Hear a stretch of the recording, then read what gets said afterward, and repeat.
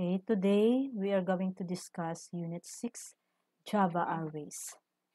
So arrays are data structures consisting of related data items of the same type. So data structures, it means suludlan mo ni sang imo nga data provided ang data mo with the same type. So example, kung i-store mo ang 100 name of students. So, di ba, ang student, ang string type. So, palariho lang silang, palariho lang ang data types ng kada student. Okay, student. So, hindi pwede i-combine ang age.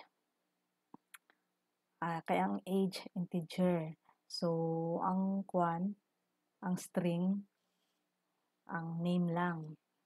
So, with the same type. So, buta malon pwede ka kaobra sang array provided nga same type ang imo nga data nga isulod dira. So, each item of an array is called an element. And the position number of the element is called the element's index or subscript. Okay, consider the example.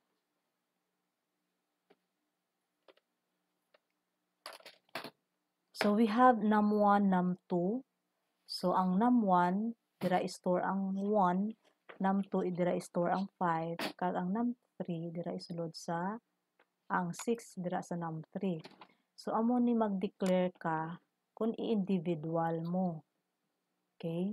So, since ang 1, 5, 6, the same type man lang, so, mas practical nga way is that instead nga i-individualize mo amo ni, obra ka na lang sang ari, isa la ka linya, isa la ka line. Isa ka lang mag-declare sang name, tapos, tangan mo lang sang bracket, so, may array ka na. So, amo ni tsura sang array. So, ang array may ara ang index name, index number kag name. So, ang name naton is num. So, isa lang sila ka name ang 156 nga data. So, nag-differ lang sila nga tatlo sa index number. So, ang index number nag-start in as a 0. So, num0, num1, num2. So, paano mag-declare sang sang array? Before you can create an array, you must first declare a variable ng name that refers to the array. This variable declaration should indicate the type of elements that are stored by the array, followed by a set of empty brackets. So, variable plus brackets. Okay. So, ano na siya? Data type, tapos brackets, then array name, or pwede man balis ka doon naton ang unahon ta ang data type, tapos brackets, tapos ang name. Okay, the array name or ang variable name. In Java, it is also acceptable to place the brackets in the variable name rather than the type.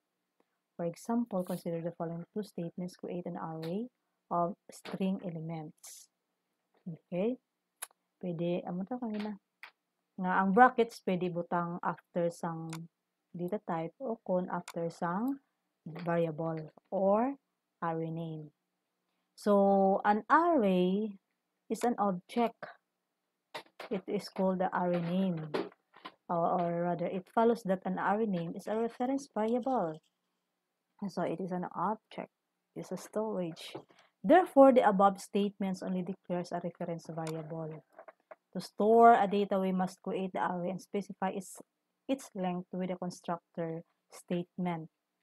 So, this process is called instantiation. Okay? So, basta nag-declare ka sang variable, ginatawag na instantiation. Okay? String names. So, name, para mas-specify naton ang length. So, names equals new string, naman yung constructor. Then, 20, the number of elements. So, the identifier names will be used as the name of the array containing strings. So, buta malon ang store mo sa imo nga array, string, amo ng names, mga address, basta string. So, a new array containing 20 elements was created or instantiated. Okay? Once nga nag-create ka sang array, ginatawag na instantiated. Like any other variable, you can combine the declaration and the creation into one statement. Okay? So, buta malo, nag-declare ka di sang name, at the same time, nag-create ka sang statement. Okay? So, gin-combine mo. Declaration of variable, at the same time, nag-create ka sang statement para ma-specify mo ang length of an array.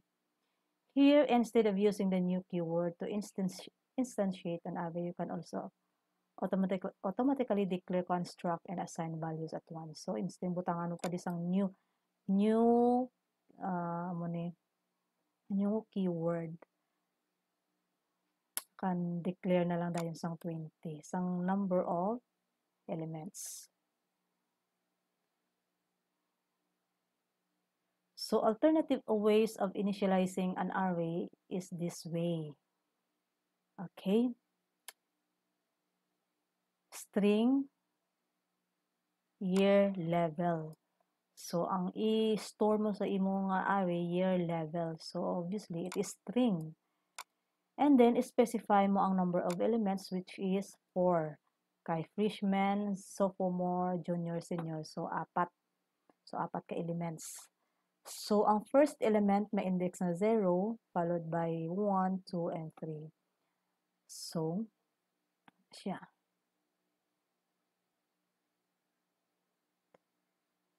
So, the index value specifies the position of the component and the array.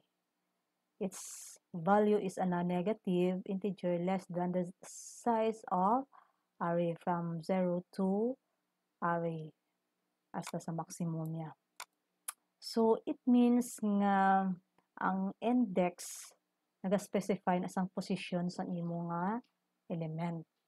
Okay, like for example, ang 3 ni nga index, dira nakaposisyon ang data nga 69.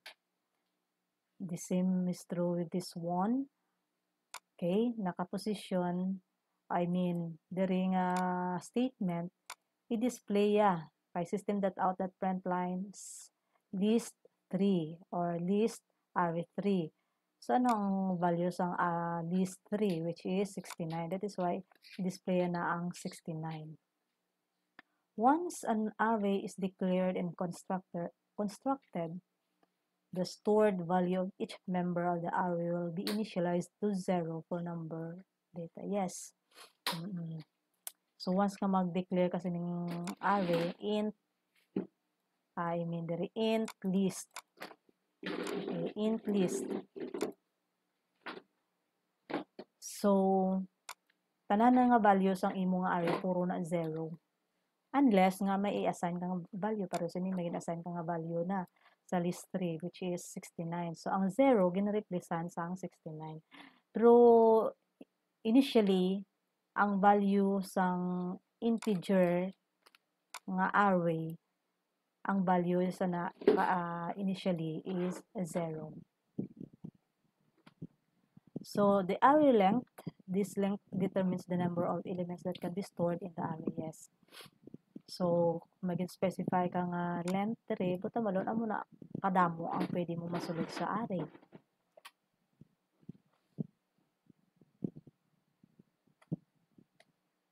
So, para mabalaan mo kung ano kadamo ang pwede masulod sa imo nga array, pwede ka ni ka specify sang statement nga system.out.println list.length. Okay? So, i-display na dayon kung ano ka laba ang imo nga or ano kadamo ang pwede mo masulod. So, mga display na sa pen. So, ang array may ginatawag ng multidimensional array. So, arrays of arrays are called multidimensional arrays. Aside from a special initializer, the syntax of multidimensional arrays is already implied from the syntax for one-dimensional arrays. Two-dimensional arrays may be brought of as a two-dimensional table or matrix. So what are multidimensional arrays? So these are arrays of arrays. So it means ang array may array pagid. Okay. So ano ang syntax ng multidimensional array? So ano siya may data type tapos duwa niya nga brackets. Okay. So duwa ni ka brackets kay two-dimensional. Basta mag more than one na sa gani ang aton nga array ginatawag na nga multidimensional. Okay? So ang aton ni example is two-dimensional array. That is why duwa ang brackets. So followed by the array name, then the new keyword, then the data name, followed by subscript, duwa ka subscript or duwa ka index. Okay, kaya ang isa ka ang first ning index or subscript, it refers to the row, kag ang ikaduhang index or subscript, it refers to the columns or the column or columns. So example, nag-ubra kita sang two-dimensional array nga integer. So duwa yang nga brackets. Okay. Tapos ang iyang row is duwa kag ang iyang columns apat. Okay? So amo ni ang iyang pwede isulod nimo, like for example amo ni isulod mo sa first row, amo ni ang second row. Okay? So actually ang multidimensional ni gina-apply ni sa mga complicated nga mga programs. Okay? Kung gusto mo mag-store sang table of data. Okay? So, sa first row, amo ni gusto mo isulod 2, 4, 7, 15. Sa second row is 3, 1, 8, 10. Okay? Duwa ka rows, apat ka columns. Column 1, 2, 3, 4. In Java, two-dimensional arrays are implemented in one-dimensional, and to access an element in a multidimensional array is just the same as accessing the elements in a one-dimensional array. So, ang kinalainan nila nga, duwa ang iya nga brackets. Okay? Duwa ang iya nga subscript. That refers to, those refer to columns and rows. Okay, thank you and good day.